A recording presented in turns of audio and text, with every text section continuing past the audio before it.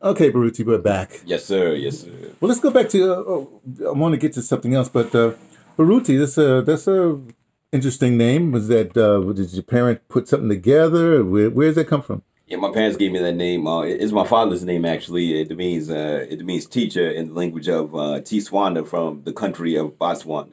Oh, okay. Hey, you should go to Botswana. Yeah, yes, You yes. been One there day. yet? No, I never Oh, go to been. Botswana. Yeah, Never been. How is it? yeah, you and the honey badgers, you'll get along together. No, don't stay away from the honey badgers. Yeah, yeah, for sure. I just no joke. Oh no, really? How'd your father get the name? Let me ask you that. My father changed his name. So he picked up the name from but from the Botswanas. He picked up the name from there, but he knew what the name meant, so he renamed himself that, and of course he gave it. Okay, great. So all right, all right. Do you live up to that name?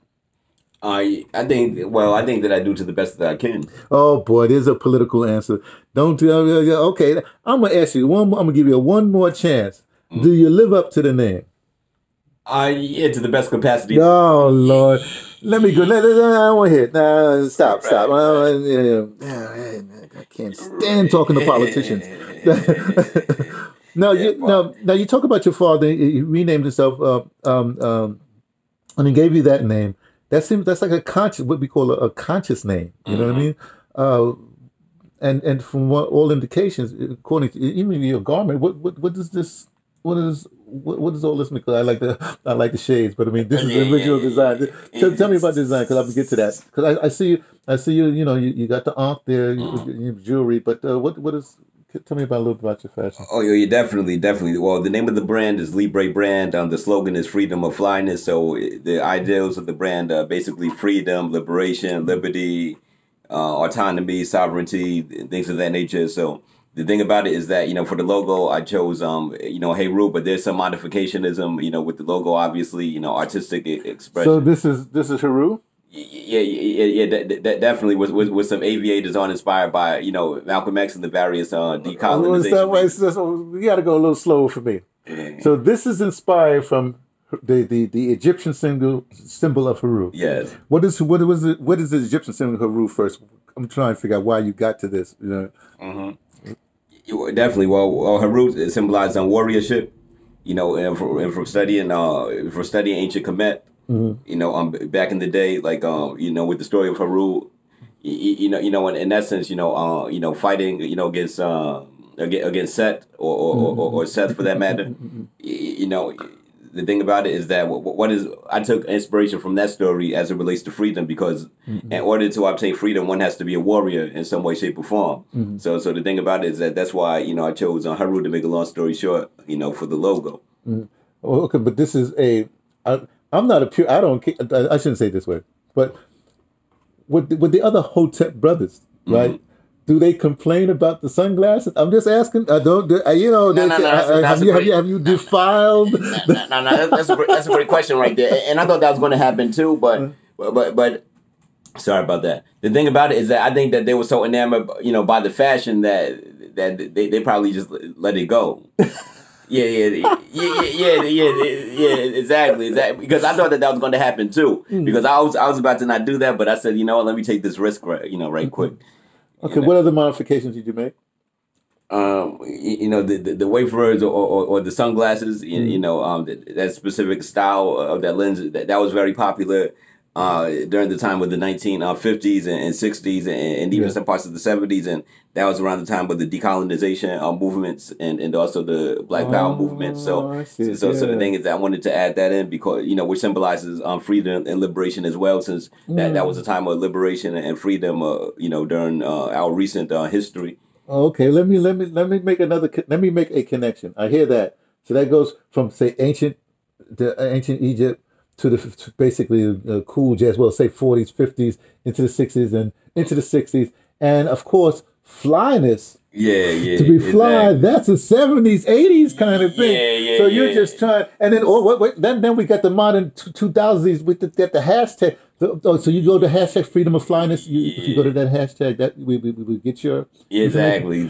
Oh my God! So You're spanning like what, 70, 80, 90 years? Well, you got 90 years of continuum on you? What are you telling me? Right. Exactly. You know, encompassing a whole lot of as much history as possible. You know, with this. That's kind of interesting. And I see the sleeves. You got your red, black, and green. Yeah, RBG. Yeah, for sure. And it's just the African pattern on sleeves. What is that about?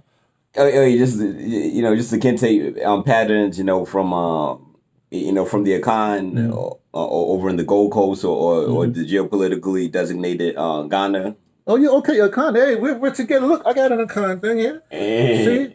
Okay. This is Nasipa, and Nasipa. This is a Akan word, and this is a symbol. Akan symbol. It means wisdom knot. Wow. Wisdom knot. Yeah, see, it's vibing together. Exactly. We're together. Exactly. We're together Same with vibrations. Oh, wait a second. You got jewelry too. Now, what I don't adorn myself, but I'm just asking. What's? Oh no, nothing deep with the jewelry. This is my brother. This is my brother's. To be honest with you, it's just that I asked to borrow it back in 2010 or 2011. Or could have been 2012. Yeah, he asked to borrow it, and he never asked for it back. So wait a second. Hold on. I don't want to speak up for your brother. I'm quite sure your brother loves you, and he whatever. But if you borrowed it, it's not for him to try to get it back. It is for you to give it back. I'm just asking. This is just a question. No, forget that. Oh, wait a second. Your hat. What's this? No, it's a hat I picked up. You know, just think big. It's not my brand or anything like that. You know, think big. Right. Oh, I like it. It's a dog. It's a doggy. No, it's a bear. A bear. Oh no, you're right. I see. It's a bear. Mm-hmm. Oh, okay. Right. So I'm now more hooked up into your fashion. Let us go back. All over the place, right? But here, I'm all over the place. But this has something to do with you, which I won't say your political, but your cultural groundings. And because I guess you know how we have these. We all black, but then some people are black Muslims, some people are black Christians, some people. Then we have what we call the Hotep brothers, which seems sometimes is a derogatory term. I'm that. You know what I mean? I'm a bit Hotep too. You know. Yeah, of course, you got your Pan Africanists, whatever have you. Right. So how does this all meld in you? I mean, you in your fashion, you brought us from 70 years. You have 70 years of continuum on you. But I'm saying, as far as consciousness and how'd you go from this kind of training from your parents or whatever? Yeah, exactly. My parents come from an African-centered household, and also on my father's side as well. A lot of the Nation of Islam as well, so that plays a role. And then that's basically it right there. And also me living, going through my own experiences in life, and then a lot of that influence on who I am today. Well, do you find a lot of I'm sorry to do this because I'm sometimes I have this thing against people say, but the young people, what are the young people doing this and what the young people doing that? And to me, it's like an annoying kind of thing. You know what I mean? Mm-hmm. And say, no mind. But I guess the question really is, I'm looking for generational waves. You know what I mean? Now, there's this thing with the sea. Every seventh wave is a big wave. If you sit there long enough, you see every seventh wave is a big wave. It's a fact because I've watched this all over the world, right? So I don't know if it seems like there has to be another a wave, a tsunami, if you will, that seventh tsunami wave that will finally get us to some kind of liberation. I mean, where are you on this wave thing? Where do you see what I'm saying? Yes. Making any sense? I think I do. Okay, well, explain to me what I just said because I don't know. Right. Basically, you said that metaphorically as it relates to waterways, rather, whether we talk about seas or oceans or rivers, the intervals of the seventh wave is usually the most potent wave. So you said as it relates to the wave of African liberation. Our struggles from if you want to go back to Blyden, you can. But I mean, if you want to go back to the end of slavery, whatever it is, how does it? I mean, we've had these waves. Like I said, there's the stuff that happened, say right after slavery. There's the stuff that happened in the 50s, you know what I mean? Then there's stuff that happened, of course, the Black Liberation Movement in the 60s, you know. I don't know what was happening in the 70s and 80s, but, you know, stuff is happening.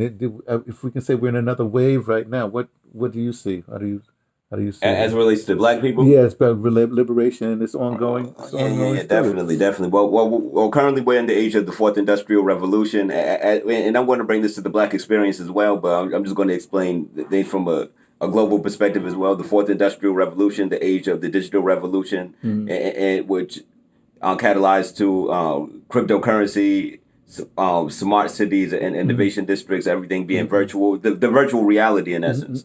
So the thing about it is that as it relates to the liberation of Black people, or should I say an influential majority of Black people for that matter, more than likely it would have to be influenced by that space. And the thing about it is that one of the benefits of that, you know, as it relates to technology is that, you know, one is able to see what goes on the other side of the world instantaneously, because we live in the age of instant gratification and Instagram and instantaneousness and things of that nature. So as it relates to the liberation of Black people, I think that in the Pan-African movement, I think that it's easy for folks to unify, you know, under an agenda or revolution or movement efficiently, due to the fact that you know, sounds, images, influences, slogans, memes, quotes, ideals have a viruliferative or viral effect now, you know, compared to, you know, centuries ago. So the thing about it is that I think that as far as, you know, with Black people, it had to be like the Fourth Industrial Revolution. I mean, look at what happened, unfortunately, rest in peace, with the George Floyd situation. You know, people are galvanized globally. You know, but the thing about it is that if you know, if exactly, if our people were more organized, you know, with leadership and also fought for something and not come together based on the tragedy, but based on, you know, survival, you know, I think that a lot of great things could happen. Well, I question if a lot of great things can happen. The reason why I question this is because anything that happens is almost like, now, talk about the age of instant. Let me just take a second for this. Sometimes I say something provocative. I say, sometimes I tell people, because I just like to mess with people. I say, you know what messed us up? Soul Train messed us up. Oh, people, because everybody loves Soul Train. Oh, no, what are you talking about? Blah, blah, blah. I said, because it used to be where, you know, if I'm growing up in New York or Jersey, wherever it is, right, and I got my little dance steps, then school break comes, June, whatever it is, and I go down south and I teach my cousins the dances. That's a communication. I teach my dances. So they're always like 6 months behind us. You know what I mean? But you had that going, you know. And then there's different styles, because, you know, the cousin that's coming down from Chicago to visit somebody from South Carolina is different than the cousin that's coming down from New York to visit somebody from South Carolina, or from Oakland to visit somebody. See what I'm saying? So it's different. So they're going to have different flavors. They're going to mix it. Something they're going to make it their own. You know what I mean? But Soul Train came along. Everybody can watch the same dance, the same moves. And then, there you go. As soon as you have to do the same thing, then what happens? Don Cornelius becomes the gatekeeper, you know, or But the thing is, it's no longer disparate. It's no longer different. Different flavors coming in. It's the same thing. So now people become uniform. People become uniform, and then you're going to pick a leader. They're going to say, "Oh, this is what we should follow." And so therefore, well, now we lose some kind of control, or the control becomes to this one person. So now if you influence that one person, you can just change the whole culture just with this influence of one person. Right. You know?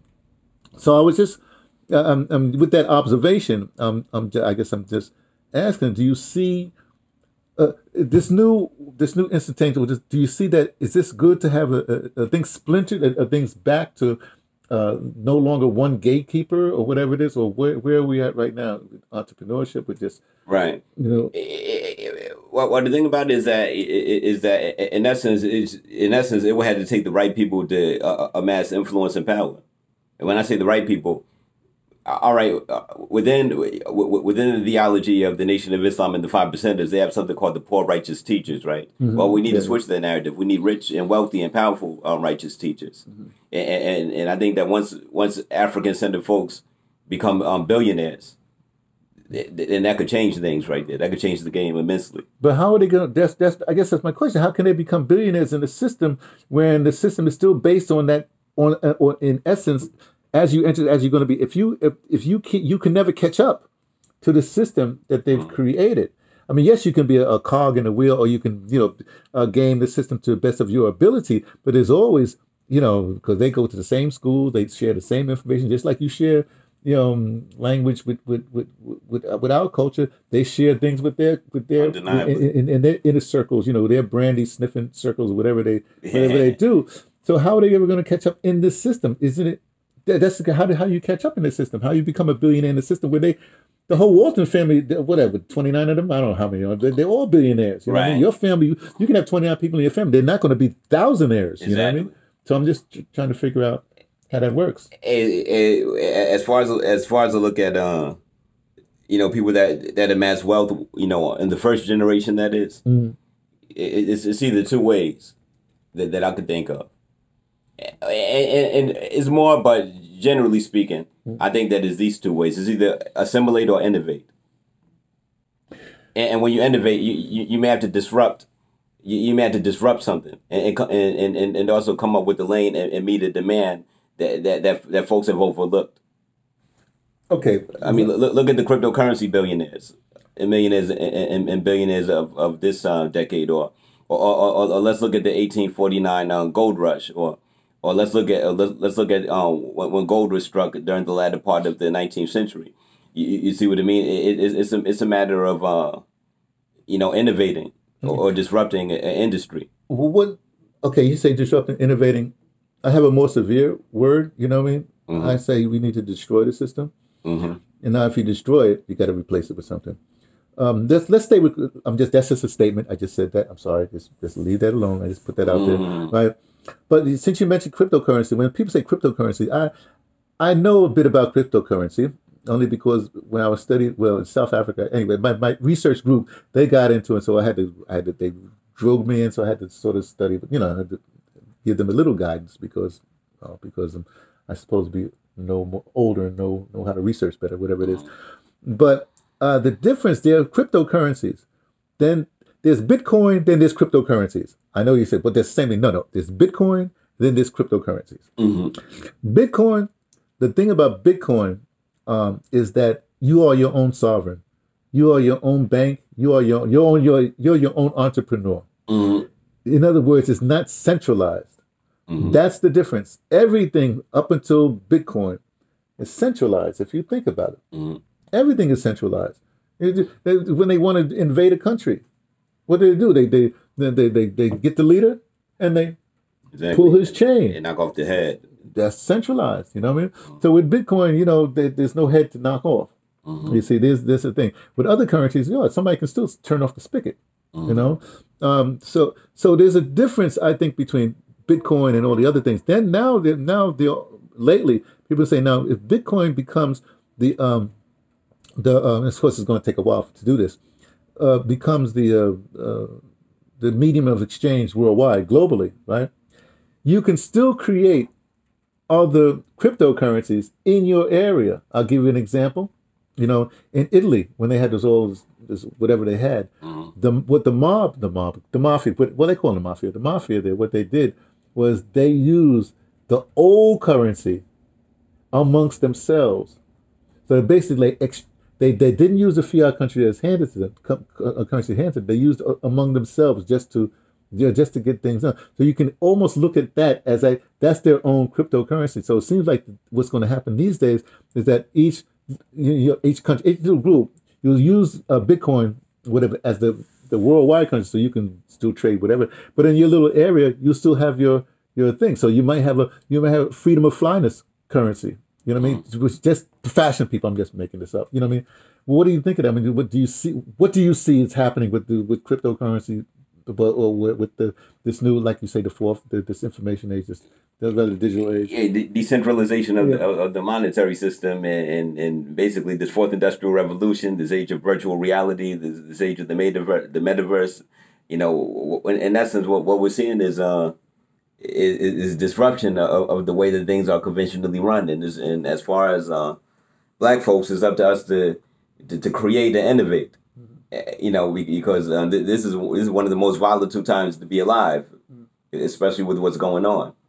But that's my point. If you as someone with consciousness, you must know that how many people in the whole whatever, and look at people in all over the country, are really what we call conscious. I'm not talking about just being able to say, the pyramids of this or whatever it is. I mean, but are truly conscious. The percentage must be very, very, very, very low. Right. And just because we read the same book, we read the same books, or everybody knows. Let's check out what Dr. Wade Nobles is saying right now. Whatever. Right. That's how many people know that. Island memes. I mean, how many people know this? It's not that many people. Right. You know what I mean? It really is. It's caused black folks go, and black folks, they love, the reason why your fashion line would be good because they love to look good. We love fashion, witness the sneaker hole, whatever, you know what I mean? So I guess, how do we reach those people that, they want to show off, they want to bejewel themselves, but their brain is still connected to trying to out-bejewel the other person, they keep going beyond the Joneses, I mean, isn't that part of our problem? Mr. Neely Fuller Jr. would say we showboat too much, we flash too much, and now's the time. Now is not the time to flash. Now is the time to, I don't know what time. Now's the time for ultimate freedom. I don't know what how do you see this? I'm word salad you. And that makes a lot of sense what you're saying. Now is the time to to find out one's strengths and weaknesses, and for us to become interdependent, with one another, come together, so that we can make things happen. Because with delegation and with everyone bringing their gifts and talents together, I think that's extraordinary things could happen. Well, we're just having a conversation. I don't mean it doesn't. Don't feel like I'm beating up on you or something like that, or that you're the representative of that thing. But what I'm thinking of this, people say we got to come together. We gotta unite. Right now, I mean, the greatest gift to me that would happen right now if the AU got their act together and had a visa for the diaspora, and all the countries can be on one, have their own cryptocurrency. I don't know, something like that. But to come together has to be almost like an external force bringing us together, because we've been on a long time saying we're going to bring together, and maybe we might bring this group together. Maybe they'll be for a while. I don't know how this come together works. Well, the thing is this. Humans by nature are political, and when I say that they're political by nature, it means to the fact of the matter that in order for folks to come together, there has to be an incentive, behind it.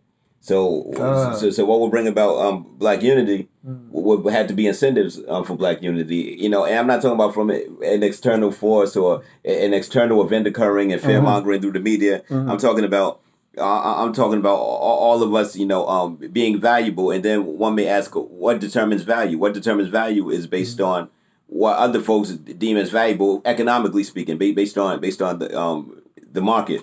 So when I say that, it's like this: what will make someone support this business? What will make someone want to align with this person? What will make someone want to patronize that person? What will make this woman want to mate and procreate with this gentleman, and things of that nature? So the thing about it is that we need to be as valuable as possible, and with being valuable as possible, from there, folks will feel inclined to want to be around us. And and then from the right people bring in the Afrocentric mindset, the Afrocentric lifestyle, and Afrocentric, pertinence, then that could help bring about change, because we need the right people that are influencers.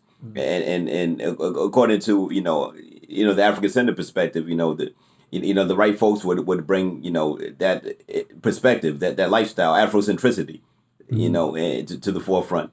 And then from there, I think that could bring about astronomical and exponential changes.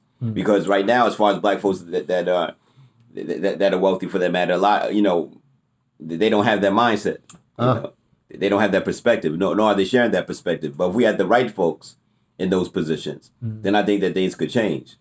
Yeah, but then again, you got to, who's the right folks? I mean, I got stuck here in the States last year.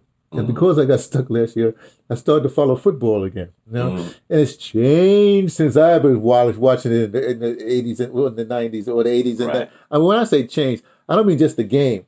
I'm talking about all the commentary around it, all of the I guess you would call them influencers if you want to put it. But the commentators that talk about, a lot of them are ex-football players. A lot of them they're stats people, whatever it is. But I guess I'm saying like, hey, the thing has changed so much, and I was just amazed at who influences what now, who has what show to influence what now, you know.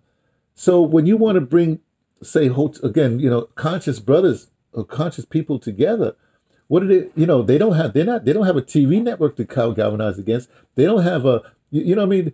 Some commentator I saw LeBron had, I guess there's a brand now that has the red, black, and green flag with the stars. You know, there must be a brand that has that now. And I've seen that. You know, I have a flag that I got on 125th. It's a long time ago, but not a long time, but I know that flag when it was created. You know, but now that's a brand, and just because LeBron is wearing that brand doesn't mean that he's conscious. I mean, not leaving LeBron alone, but I mean, just because you wear a brand doesn't mean that, you know what I mean. But that's out there. I guess that's in some sort of consciousness, right? I mean, how does that work? I mean, you know, I guess what I'm asking is the culture meaning, you know, the fashion, the music, whatever it is it going in a conscious direction? That's my question. Is it going? Do you find it, from your understanding, going into a more conscious direction, or is it's just a bling and we don't care what? Well, if we're referring to mainstream music, no, but that's mainstream music. But there's a whole bunch of conscious artists and a whole bunch of conscious music. But the thing is that, you know, we can't rely on mainstream media. And that's the beauty of social media. Social media decentralized a lot of that, you know, to the point at which one way to look, but you know, but it only takes, you know, a couple of seconds to find conscious music. I got you. All right, I understand. Yeah. Well, Baruti, it's been a pleasure talking to you. Yeah, deep conversation. Definitely enjoy it. It's nothing that you didn't know already. You know all this stuff. You know, it's an honor to build with you because, like I said, I found your YouTube channel, you know, years ago. You know, and the thing about it is I was already familiar with your work, so it's an honor to finally sit down and build. You know.